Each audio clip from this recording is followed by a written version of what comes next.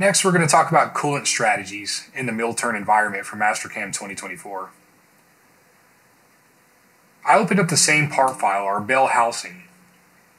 Next, I want to go over to our code expert, and we're going to look at the control layers for our consumer layer here. Next, we're going to go to our categories, and we're going to drop this down for our output settings. And we're going to look at our coolant strategies that we have created.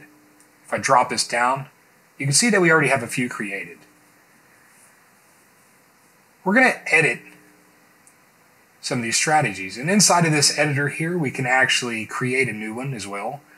As you can see here, we have before approach, after approach, etc. showing on and off conditions.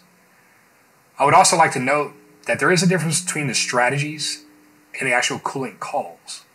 Here we see M8s, M9s, etc.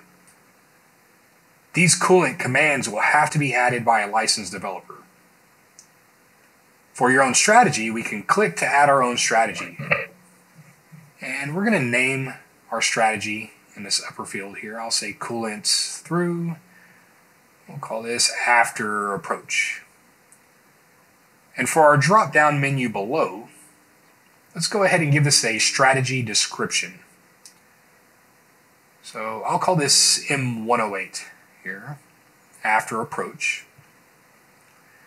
And in the columns for after approach, we can click and give it the strategy that we're looking for. Notice that we can have multiple commands, we can have multiple commands on and off added as well. I could go over to my after approach for my reposition, and I could turn this on as well. And then before retract, I could turn this back off. I'm going to say OK to this, and as we go over to our drop-down menu, you can now see the coolant strategy that we created here added.